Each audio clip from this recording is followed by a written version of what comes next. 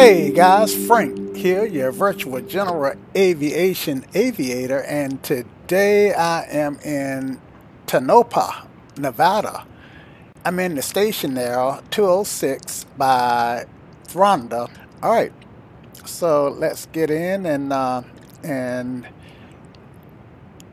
pull up the general tab, and let's get rid of all these tie downs.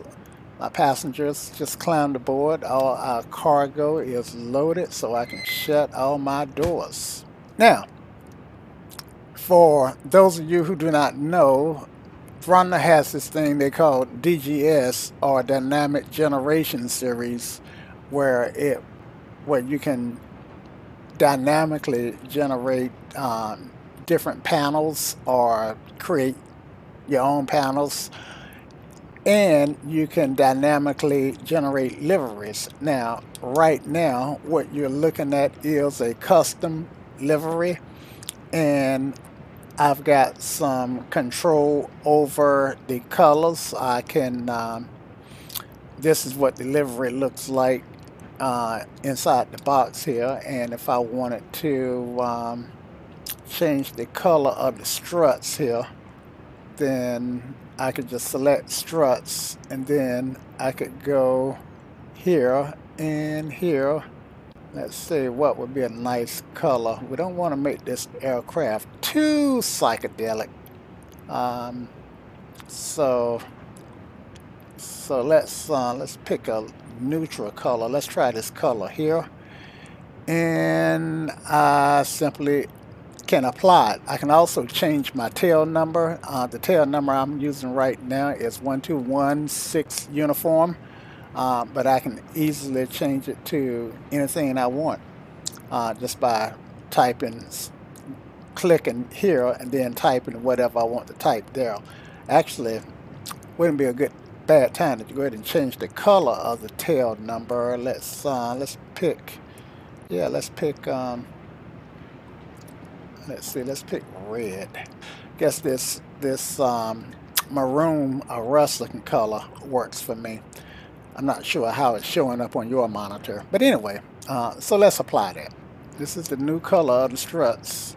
All right, so next, what do we have? Weight and balance. Now, right now, I've got my weight, well, that's a little heavy for me, so let me just pull that down to about 160. All right, so I got me, my partner, and my friend's partner, my friend, and we got 90 pounds of cargo in the tail of the aircraft and 150 pounds of cargo in the cargo pod, which I can toggle on and off as I want it. And you can see how that 150 pounds that I got in there is weighing the aircraft down. But yeah, I'm going to leave my 150 pounds there because we're taking a lot of stuff there. We subscribe to the school of thought: better to need it and not better to have it and not need it than to need it and not have it. All right, and if you look and see, you can see that I am still in my envelope for weight and balance. So this is my envelope here, assuming that you can see my cursor. And let's see, so yeah, and let me just make this 0, and you can see, well, I doubled it, but you can see how 300 pounds will put me outside the envelope for weight and balance. You can also see how adding the weight shift make the fuselage of the aircraft way down a little bit. So let's go back to my 150, and the same happens no matter where I change the weight. It adjusts accordingly. All right, camera. Thranda provides some default views so that that correspond to my number pad. And sounds. Okay, so I like to turn my master volume up. Okay, and panel. This is another part of the DGS Dynamic Generations series. I know I want to use panel preset 6, which has the GTN. So I'm just gonna cycle through these guys really quickly. That's 3, 4. You see it has the Aspen glass panel. 5, and then it adds the GTN. But I want to use steam gauges in the GTN 750. Let's see, I go down to 6. Okay, so I got 6. So I got my standard 6-pack. Well, it's not my standard 6-pack because my head and I can choose a more traditional heading indicator if I wanted to. The one that's usually found in the Cessna 172 if I wanted to, but I'm not going to spend any time changing stuff around. If I did want to change stuff around, then I could let me turn the yoke off. I could take this and pull it up here, and take this one, pull it over here, take this one, drop it right here, and boom, there you go. Just that simple. And turn it off, and you can see how simple it was to switch places with these two instruments. So yeah. All right, and then dropping down one more time, miscellaneous. I can add skis. Let me jump outside so you can see the skis are on it now. I can add wheel fairings. Right now I've got regular tires on it. With the fairings, I have to have regular tires, but I can take the fairings off, and now I can add Tundra tires, which is my preference. If I was gonna be going to if I was doing some backcountry flying, then I would put these mud flaps on, and of course, if you look at the windows, I think right now I prefer the bubble windows because that gives an inch or two more, and you'll be surprised how much a couple of inches of headroom makes. And let's see, go back to regular windows. So yeah, it's subtle, but that that inch or two makes a difference. All right, so quick glance around the cockpit. You can see the nice texturing, the modeling that Thranda has put into this aircraft. It was back when smoking was normal, so it comes with ashtrays for both the pilot and the co-pilot. The co-pilot, or the front seat passenger, and the cockpit. All right, so let's get rid of that. Let's turn our yoke on. You can see what the yoke looks like. And this aircraft was made back when station wagons were in vogue. So Cessna considered this aircraft the station wagon of the air. Hence the name Stationair. All right, so let's get this flight underway. Now it does come with a checklist. So pre-flight is pretty much done. Everything is off, and cold and dark fuel is on. All right, so pre-flight, still in pre-flight. All the covers are moved, and I'm just kind of glancing through it. I'm not really doing a thorough pre-flight, but you can to increase the immersion when you fly this aircraft. All right, so Before starting engine, pre-flight inspection is complete. Seat belts, shoulder harness, adjust and lock. Brakes, test and set. All right, so yeah, let's test the brakes. Yep, they are working and they are set. Okay, cowl flaps, make sure that they are open, and they are. This is my cowl flaps here. And avionics, power switch needs to be off, and it is. All right, and I flip it on just to verify. And master switch can come on. And fuel selector should be on the fullest tank, or the fuller tank. And this is my fuel, and I've got just a little bit more fuel in my left tank than I do in my right tank.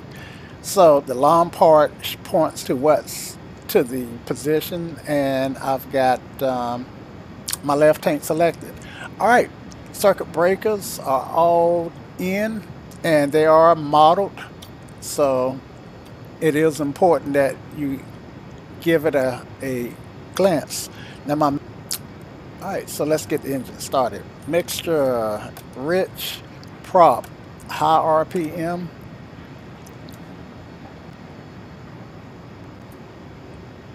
Propeller, high RPM. All right, and throttle is closed. Okay, auxiliary fuel pump is off, and that's this guy here. And let's hollow. Let's clear for. Let's clear left, clear right, and clear prop. Leave that window open for a minute. And ignition switch start.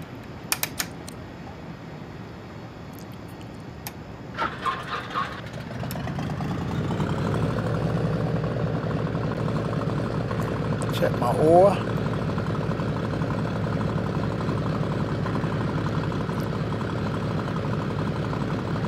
Oil is in the green. All right.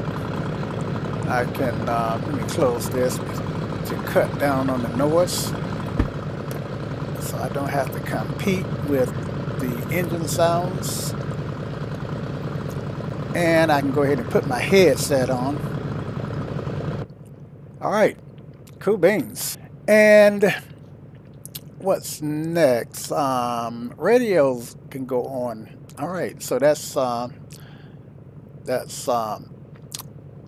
well, avionics and radios. So let's turn our avionics on. And why is my GTN not coming on? So after a bit of troubleshooting, I was finally able to get the autopilot to come alive. But I did restart the sim, so I believe I got everything pretty much in the same configuration that it was in before I left. Anyway, yeah.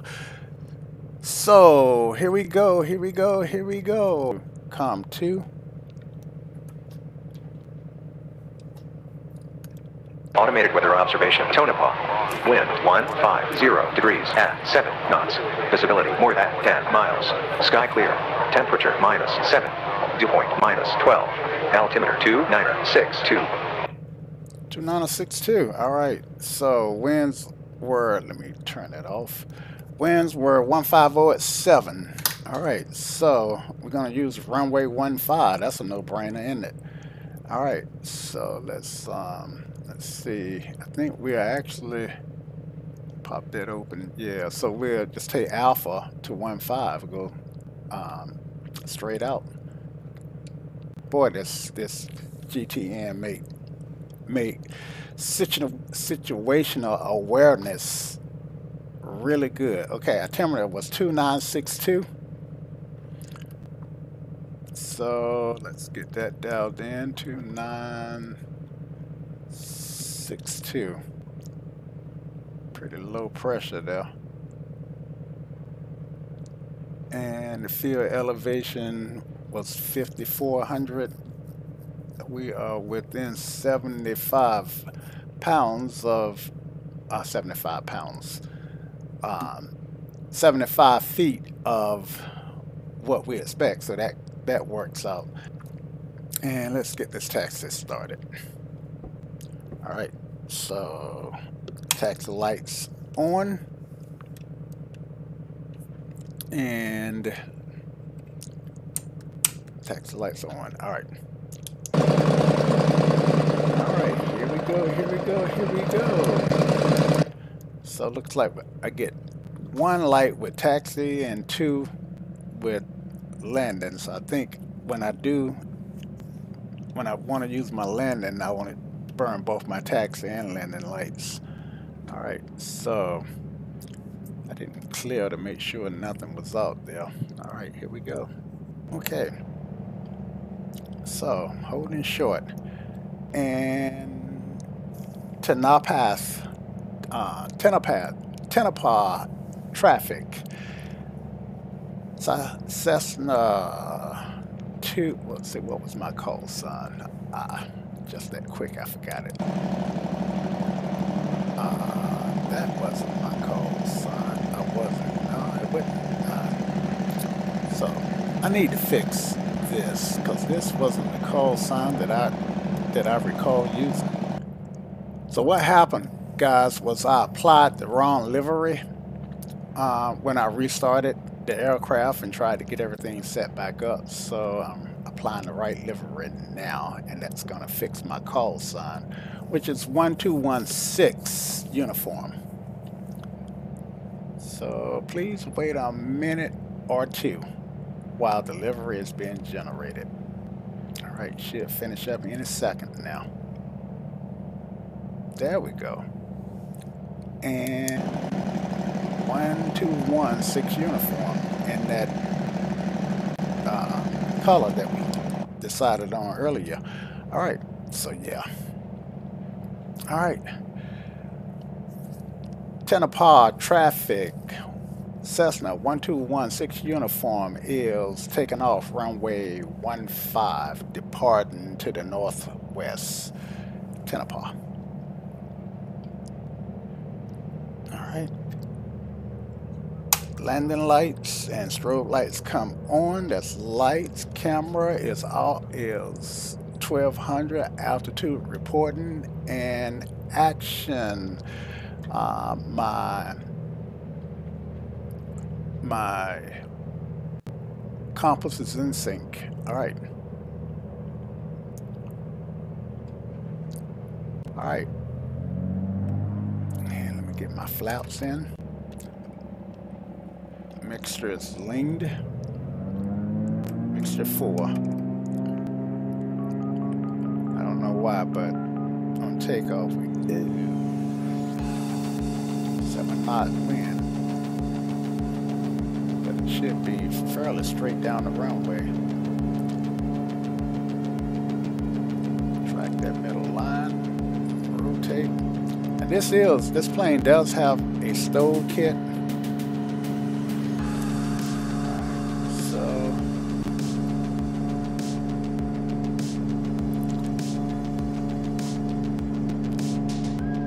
That's me on the rudder still. Alright.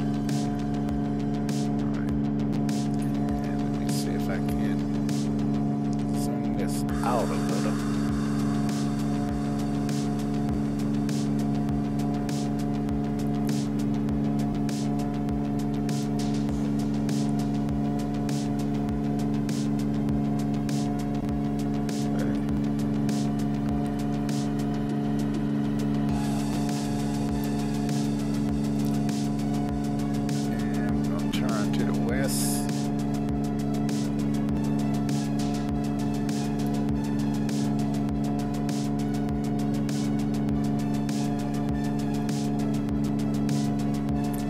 Flaps up.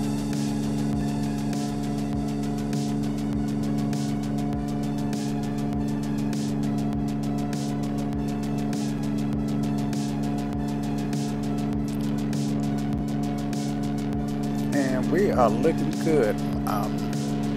Need to step on that ball a little bit.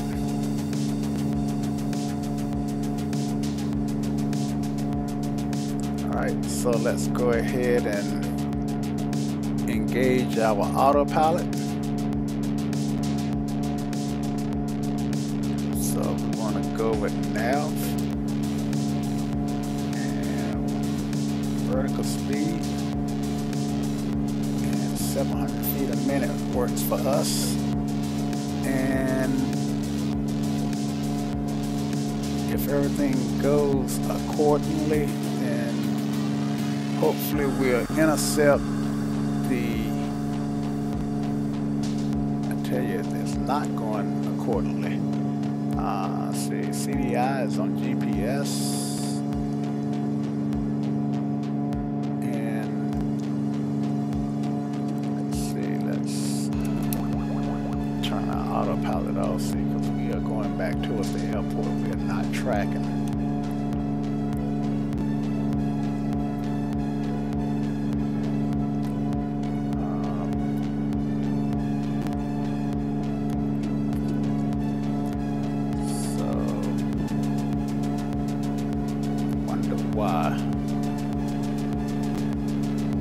So right now I'm hand flying. Getting some course.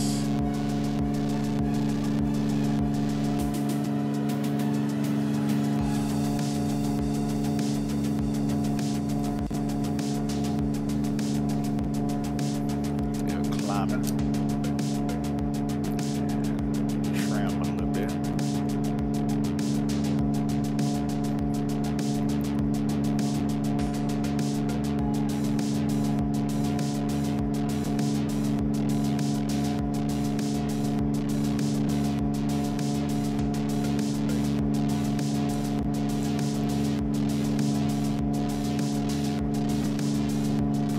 Power back.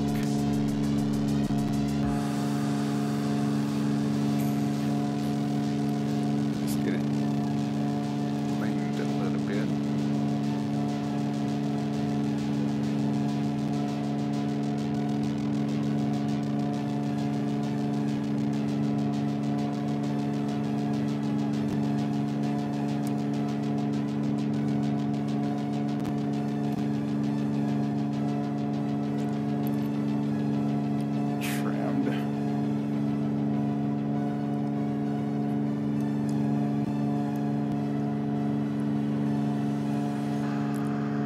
So yeah, and now I can bring my chart back. So missed approach is climb to 6300, climbing left to 11 direct. Let's see now, this right here may have some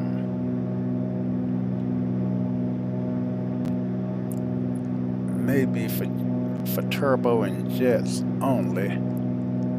I don't see anything that says for turbo and jet aircraft only.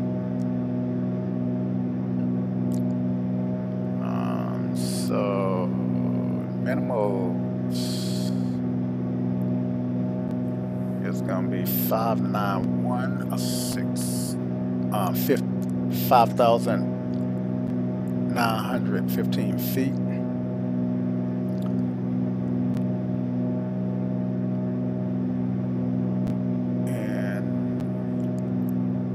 Not sure how to read these categories, but so we'll make our minimal 6,000.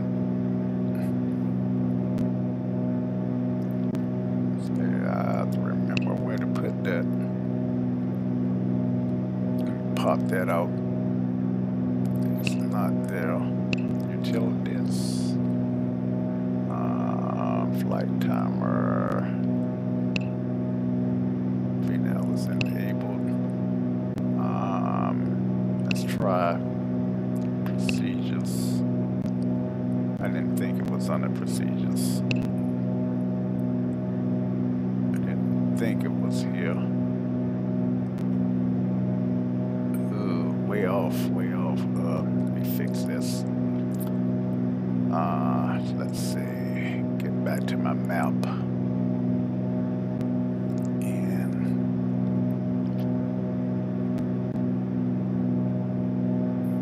yeah.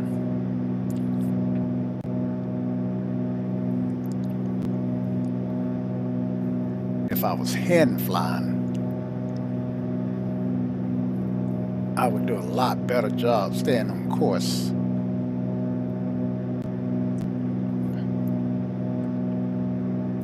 But I can legally make it through these clouds now.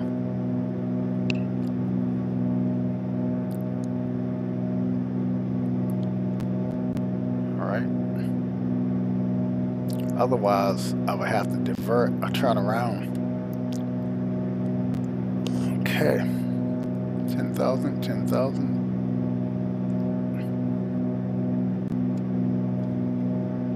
Strobes on.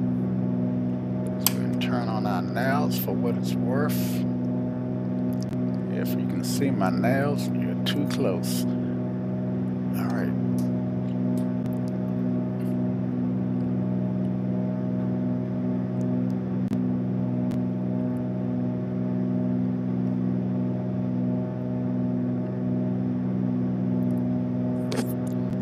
And let me get back on course.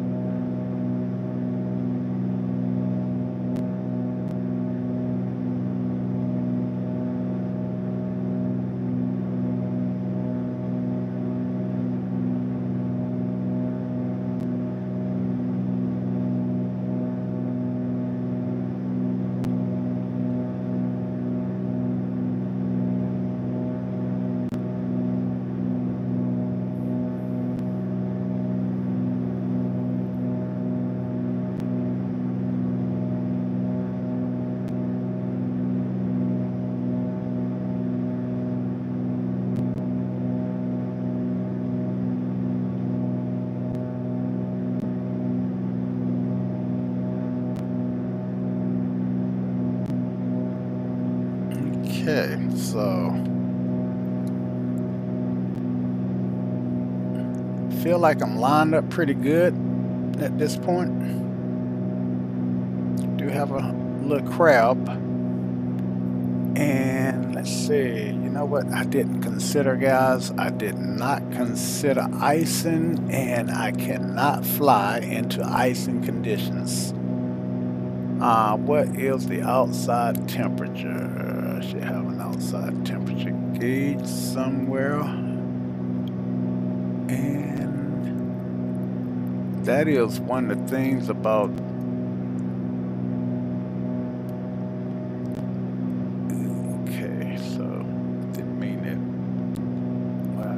popped it out. That's good. Okay, air temperature is. Oh man, look at the air temperature. I cannot. Yeah, I gotta. Ooh, look at that. I'm icing up. Icing up. Let me turn around.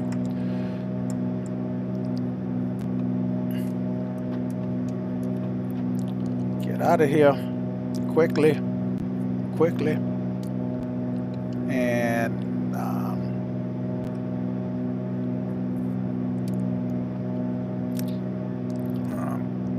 Call this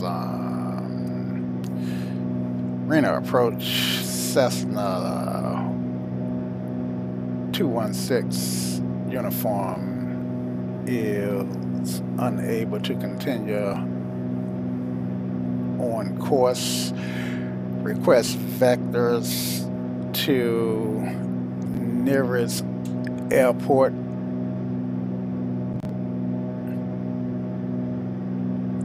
So, shucks, that sucks, guys. I should have. And, fly and maintain. Let's see if, let me see what I want to do here.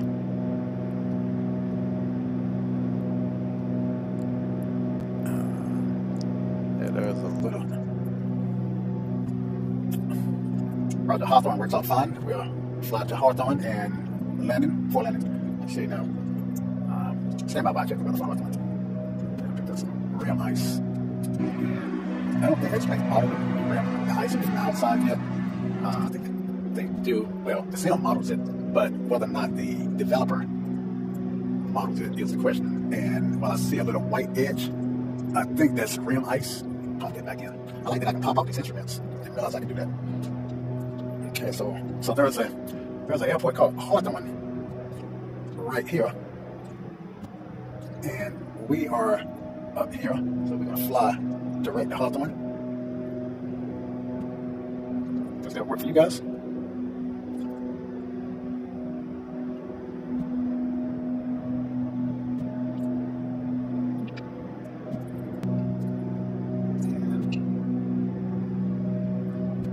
So Hawthorne is just on the other side of this lake.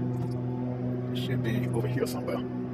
And let's see, back. And what we want to do back is go to the flight plan and do a direct to Hawthorne, which is Kilo HTN, Kilo Hotel Tango Hotel. Direct to Nearest Airport. That didn't work out the way I wanted to. Direct to Nearest Airport. There we go. Hawthorne 16 nautical miles. And we activate that. It's not flying GPS, but once we get over this lake, then we can go direct. Actually, it's looking out the window. We can go direct now. So Hawthorne, let's get some information on Hawthorne.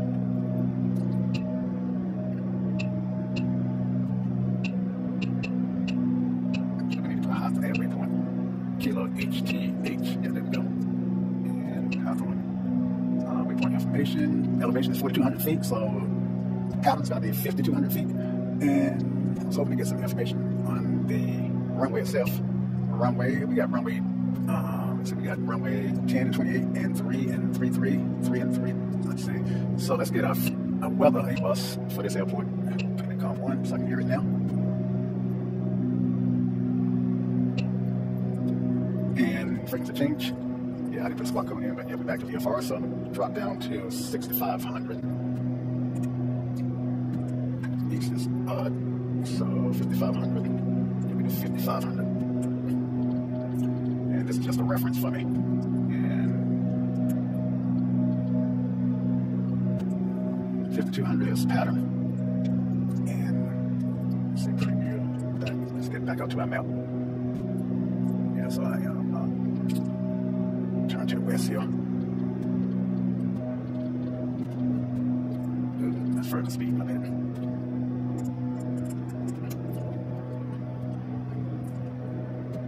Get over that water.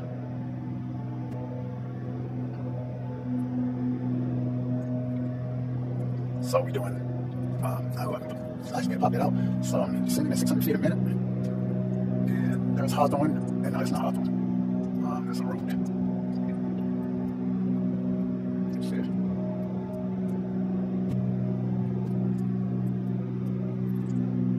Slow down a tad.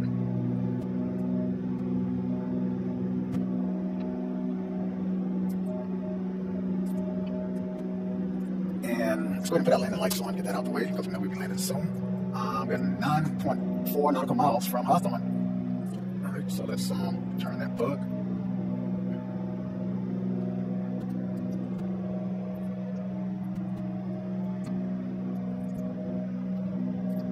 And the questioning really is, let's see, now, check out some more, because I'm going to need to increase my descent quite a bit.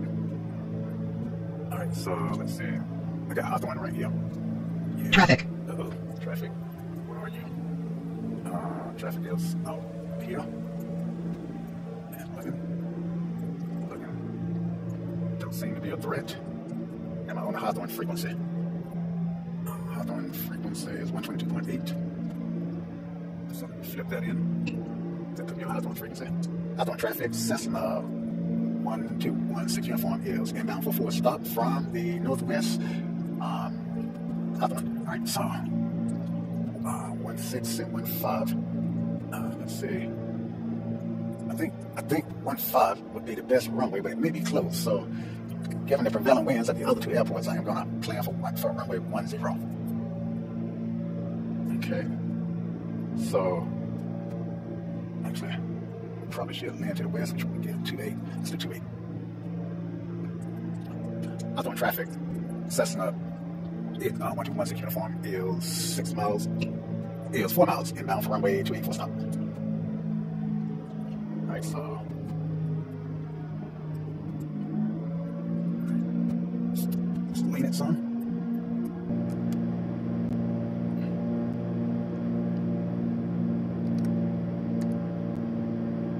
Alright, leaned. And let's do glumps, gas.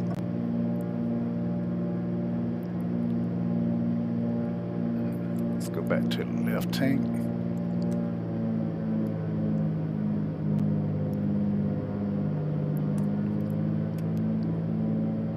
And let's see, I want the airplane. Alright, so we're inbound for runway 15.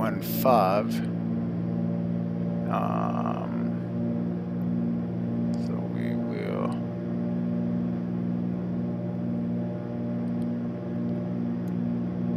line up, do a base turn here. Hawthorne traffic, Skyhawk, not Skyhawk, but Stationair Cessna is inbound runway 28 for stop. And that's a poor call, but I do know I want to do a downwind. And 5200 was pattern. I'm at I can't get an ATIS for this aircraft, for this not ATIS but a MEDAR. I can't get a weather report. Alright, mixture for rich. And we do left traffic.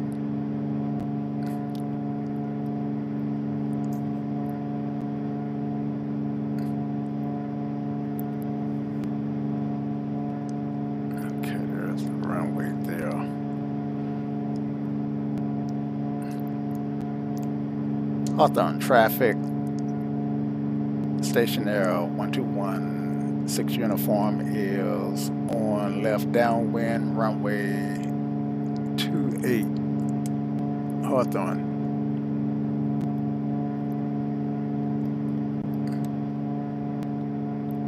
Get rid of this guy here. And let's see, let's trimmed up here. Pretty high here at the moment.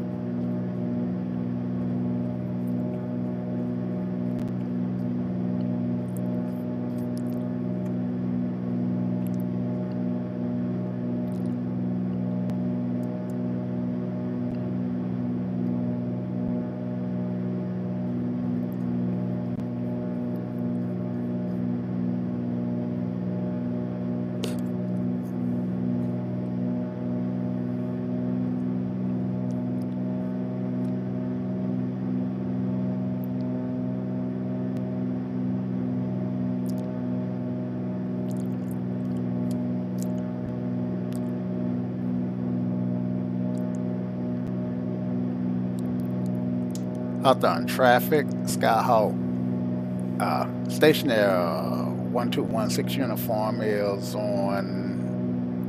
is a beam the runway for runway 28 for stop. Hawthorne. Boy, I'm making some poor calls. All right, So let's get in landing configuration. Just put in 1 notch of flaps there. And extend this base a little bit. And zoom in a little bit. Hawthorne traffic, Skyhawk, Stationair 216 uniform is turning left base, runway 28, full stop, Hawthorne.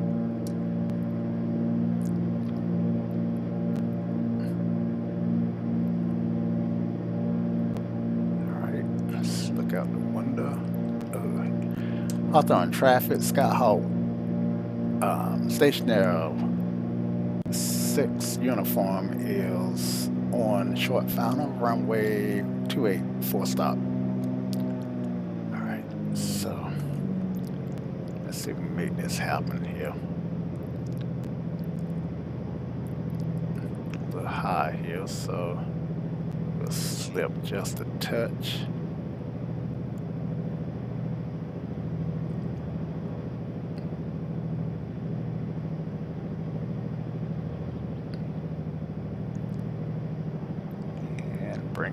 Bring her on in.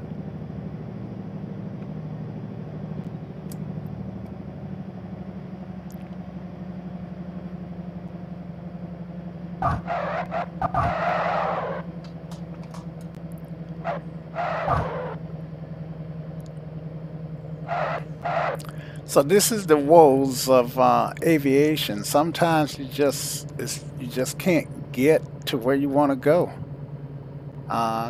So we didn't make it to Reno, but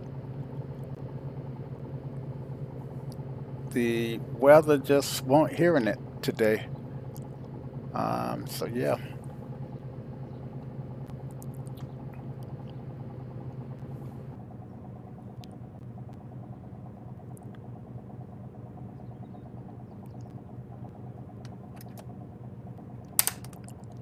Strobes and landing lights and go off. Hawthorne traffic, Stationair 6 uniform is clear of the runway, Hawthorne. All right.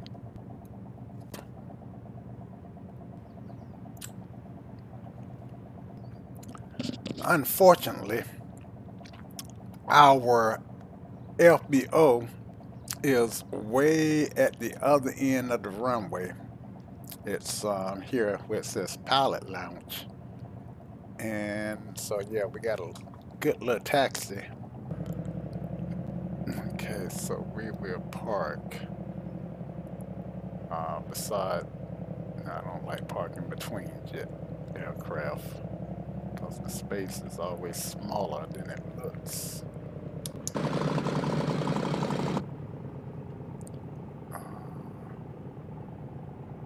So yeah, we'll park on the other side of this guy.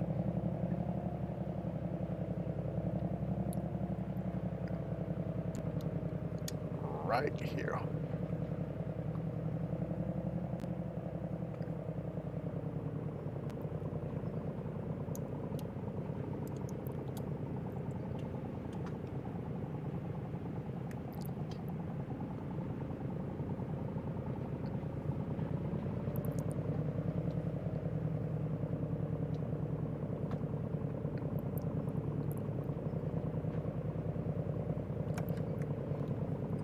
All right, think I hit the mark. Let's see. Well, not perfect, but I'll take it. All right, taxi light can go off. And brakes can come on. And we'll use Slim to shut down, which is Slim switches. So switches, now lights can go off. The only light on the switch on is beacon. Ling.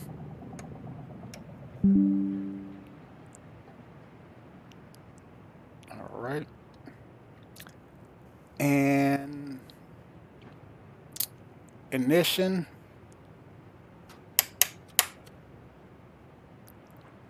And master.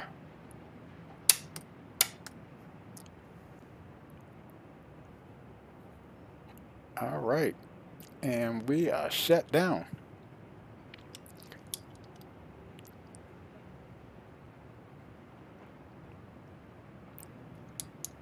So, guys, I hope you enjoyed the flight. I'm not, well, I was going to say I'm not going to do the instant replay on the landing. Usually, I should do the instant replay before I shut the aircraft down. But let's just take a peek and see if we can see what that landing looked like.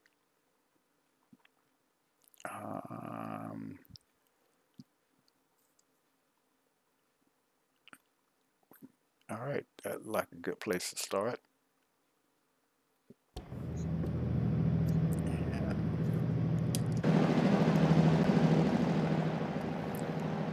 Okay, so this one actually went back, turned everything back on, so that's good. Runway. The float there.